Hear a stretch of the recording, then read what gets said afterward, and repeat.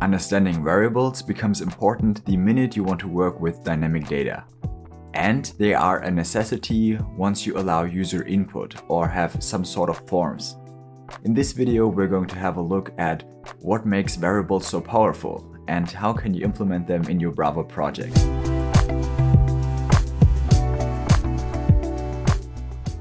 Let's quickly go over the table of contents.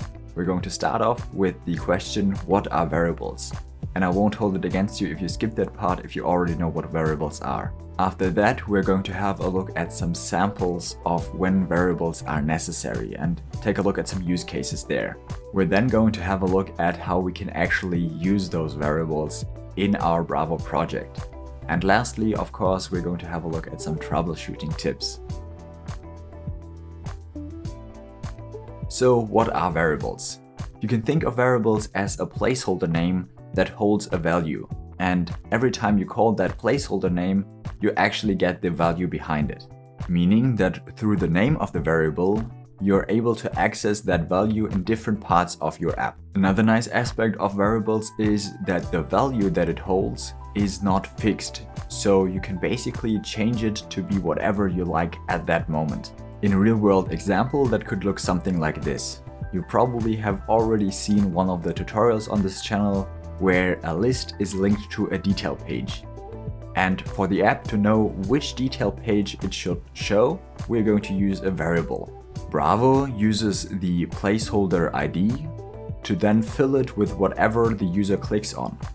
So if you have a list of detail pages, the user clicks on one of those detail pages, Bravo knows which ID to fetch and performs the Airtable request with that ID. Variables are also necessary when you have a form.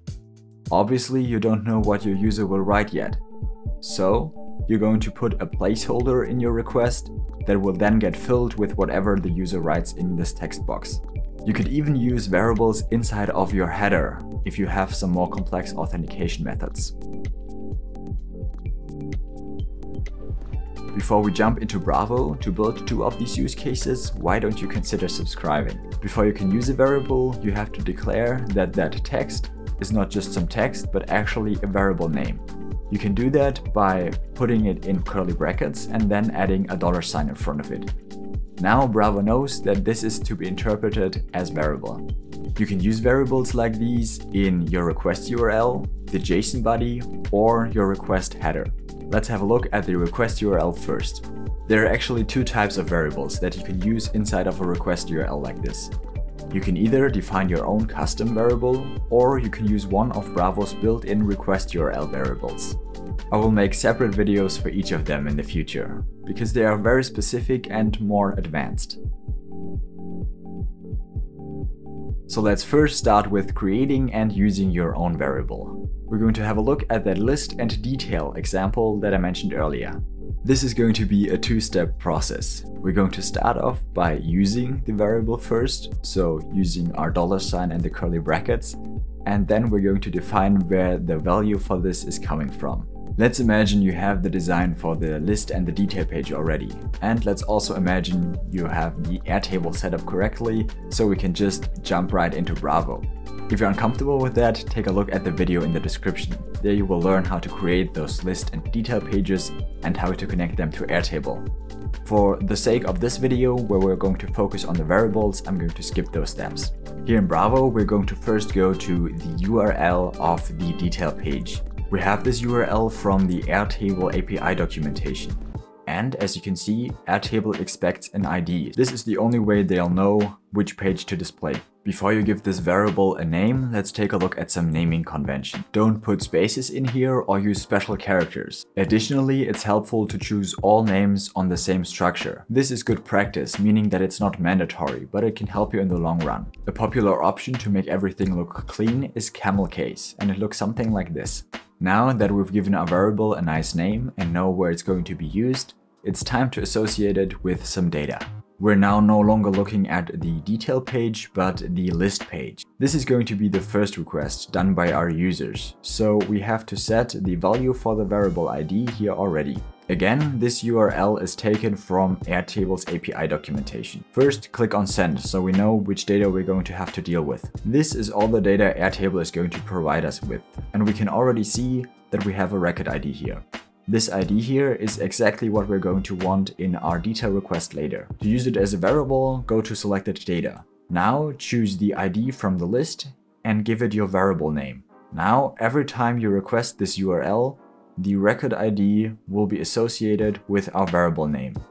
We can immediately use this sample value to test our detail request. Just copy it here and paste it in the detail URL. We already have the variable in here, so you can just head over to test values and paste it there. Hit send and see if the detail request is working. Now you should see the data from exactly this record being displayed. Now let's recap the flow.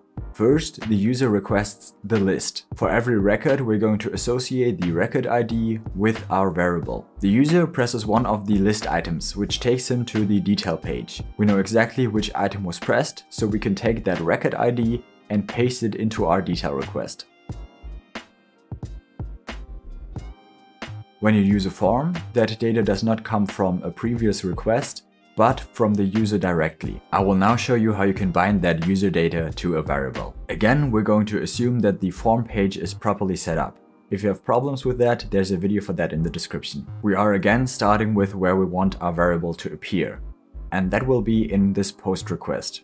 You can get a sample request body from Airtable's API documentation again. Now we're going to replace the sample data with our variables. You can name the variables similar to the property that they belong to make it easier finding them later. Again, you can test that request in the test value section, and then have a look at Airtable to see if your request went through. We're now going to define which user input should go with which variable. In Bravo, we're here in our project view, and we're now going to head over to our form screen. In the form screen, select your input element. This is where proper names for your design elements come in handy. I have now found my form element, and I'm going to select the variable I wanted to replace.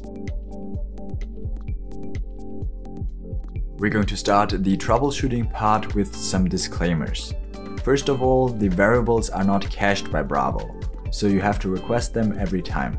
Secondly, global variables are not possible. Let's have a look at an example that wouldn't work. So you wouldn't be able to have a variable inside of Bravo that saved the last 5 pages the user visited. That brings me to some general rules. Firstly, make sure that the variable knows its value from the previous request. When going back to our list and detail example, that would mean don't have a request in between those. So for example, a list request, then some random data, and then the detail page, because the detail page wouldn't know anymore which list item was pressed. Secondly, make sure that the same variable has the same name every time. The naming conventions I talked about earlier can help you avoid typos. Lastly, don't use the same variable name twice. The system and you will both get confused. To sum up, variables are placeholders, and you can use their value across your app. Use cases include dynamic pages, so our list and detail request example, or user input forms. If this video helped you, I would be happy to see you liking and subscribing. Thank you for watching, and I'll see you for a new episode of Build It with Jonas next Tuesday. Bye.